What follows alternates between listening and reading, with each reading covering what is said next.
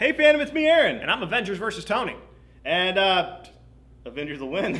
But this is a great big week for us. Last week was awesome. Last week we had a lot of fun, had a lot of spirited debate among homophobes on our YouTube channel, and a lot of debate from people that are, I don't know what the opposite of a Marvel zombie is, but you know, it was fun. It was cool. And you know, I'll get to that later. That's all good stuff. I love that stuff. Yeah. I mean, that's what happens here in the shop all the time. I live and breathe and eat that. You know, I mean, I defecate it out. Yes. Involvement in the community. That's what comics are about. Okay, Swamp Thing came out this week, and Animal Man. I'm sorry people know they're not linked up yet per se. I know that I've been talking about this forever, and the writer's been talking about this forever, and I know it's like red and green, and you know, and we're not talking about Halo or whatnot. We're talking about, you know, the rot and all that. And okay, Swamp Thing, beautiful book, great artist, great stuff. He's finally fully Swamp Thing, and it's going amazing.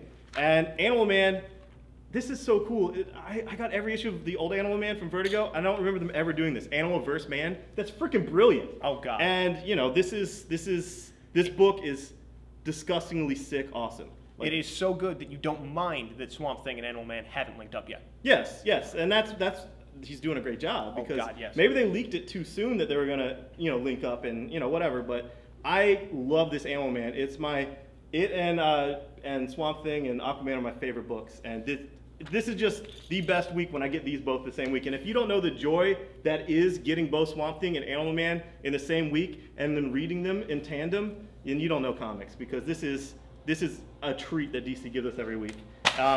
Ferris #2 came out. This book is great. It's you know, it's a great companion to Fables. You don't even have to read Fables. I have people that are reading, you know, we always turn people on to comics, because that's what we do here, because we're not negative. We don't just, you know, we listen. We seek first to understand and then be understood. When someone talks about what they like, you know, we don't just repeat our autobiography like, oh, Clone Wars sucked, I hated Death of Superman. And these two things are facts. These are part of my identity. But no, we get them on Fables and they're like, what's this Ferris? Can I get this #1? I'm like, thank you, DC. Yes, you can. You can get this #1. Yes. And it has beautiful art by Phil Jimenez. And it's freaking beautiful. Gorgeous. And I don't know how many people are going to get issue 2, because I ordered like 40 copies issue 1, which is weird for a Vertigo book because those all sell so heavy in the collections. I don't know if people are going to buy #1, love it, and say I'm going to wait for the trade. I don't know. But I doubled down. I ordered just the same amount #2, and we'll see what happens. I don't care. I'll sell it. I don't care. That's all good. Okay, for Marvel. Everyone's telling me this came out last week at all of their stores. I didn't get this last week. Secret Avengers #24, I did not get this last week. I didn't get it. But I got it this week, so, and if you don't have it, you should get it. It's awesome. If you read issue 23, and now it's a spoiler, because 24, obviously, people said came out last week. So you had to read 23. The irredeemable Ant-Man redeemed himself. And, you know, it is what it is. And me being so in tune with Rick Remender like I am with Jeff Johns, I'm going to make a prediction. Okay, he's going to come back as one of the adaptoids, like the grandfather Human Torch. You heard it here first. That's what I think. That's what I think. I just know Rick Remender. I know that jolly man, and I know about his dingleberries, and I just know how it is, and this is great.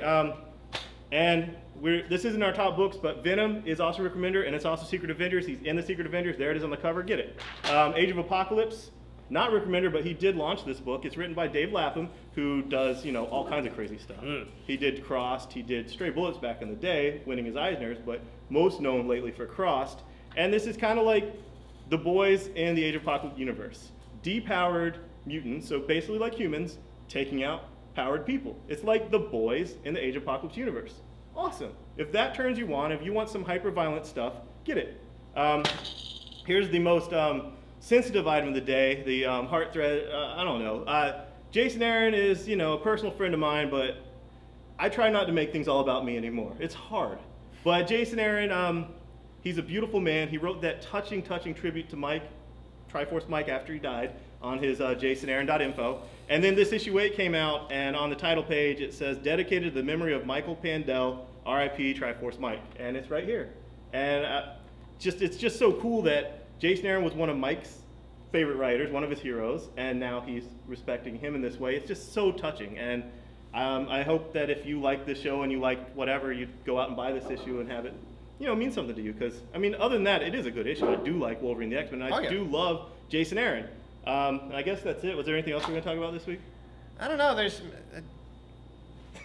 All right, screw you guys. A vs. X #1. It's out today, Tuesday. We're not pretending like this video is being filmed on Wednesday right now. It's out today, Tuesday. And we're gonna have a party here starting at 7. We can't sell the book to 8. It's gonna be insane. We're gonna have all people in costumes, a costume contest, giving out buttons, and selling this freaking book. And here's the thing. You guys, some of you guys were hating on me and saying that, you know, I just ordered a ton. I guess I ordered a ton. There's but, some truth to that argument, yes. I read it ahead of time because I freaking am on Bleeding Cool. If I ask for an advanced copy, I get one. I cheat the system. I get it. I say, hey, hey, this is Aaron, the press guy. No, I don't know Aaron the retailer. I've heard of him. And then I read it in a PDF, man. And then, you know, I loved it. It's fun. And here's the thing. Yes, it's derivative. Basically, it's exactly, I know what you're thinking. It's exactly like Israel and Palestine. But, you know, here's the thing. Yes, it's like Civil War. Yes, it is. And Civil War I loved. But it's also like Secret War. This is the thing with Marvel. Marvel crossovers only work, in my opinion, when you get all the heroes together and come up with some contrived reason for them to punch each other in the face. All the way back to Civil War. Everything. House of M, all right, Scarlet Witch goes insane. Everyone has different backstories and they all punch each other in the face. All right, Fear itself. These weird new hammers come, some heroes get them, everyone punches themselves in the face. Civil War, obviously, they're fighting over politics, everyone punches themselves in the face. This isn't politics, this is the other, you know, thing you're not supposed to talk about, religion. This is religion. People are all like, why are they fighting? I thought they were friends. They fight over what friends always fight over, religion.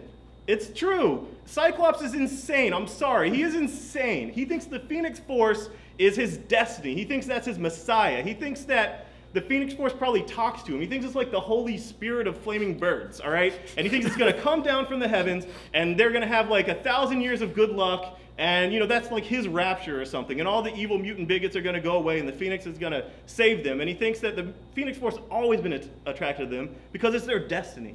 And they were just kids back then when Jean died and got corrupted. Now that they're adults, they can handle it. Absolutely. And Captain America is very level-headed, and Obama asked him to go get that Hope chick that the Force is going to go into, and also send a team out to stop the Force, because it's kind of like Galactus. It's this crazy Force coming to Earth that's going to maybe destroy Earth.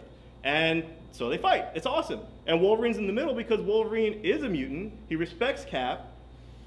He is a mutant. He doesn't want Hope to be, you know, he likes Hope. He's a kid from a religious family being forced into a secular world and having to make a choice where to live. That is true.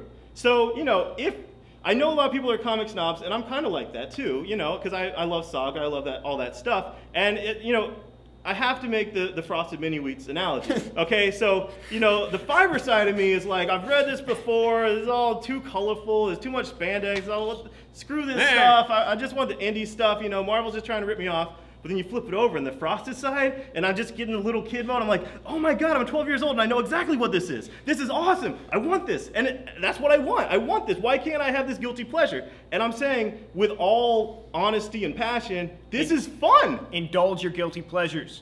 Buy AVX. It's fun. I'm sorry. So, I'll still promote all the snobby, snooty stuff and love that stuff, but I have that Frosted side, and I'm going to flip over and turn into that. So come indulge your Frosted side, party here tonight. I'll be drawing stuff on sketch covers. You want that. Yeah, you want that. You want that. Thanks, guys, and, you know, talk a bunch of crap about us on Bleeding Cool and YouTube. It gets us more subscribers. Bitch Thanks, it out. bye. Woo! Thanks for watching our show, and subscribe to us if you want, and that would make me happy. And tonight we're gonna have A vs. X #1 party at a comic shop, and go to marvelparty.com. We have marvelparty.com, it'll tell you everything. But come to our thing, it's tonight, 7, whatever, and we'll sell you the stuff, and we'll have a party, and we'll just have a lot of fun. So come out, marvelparty.com. Thanks, bye-bye.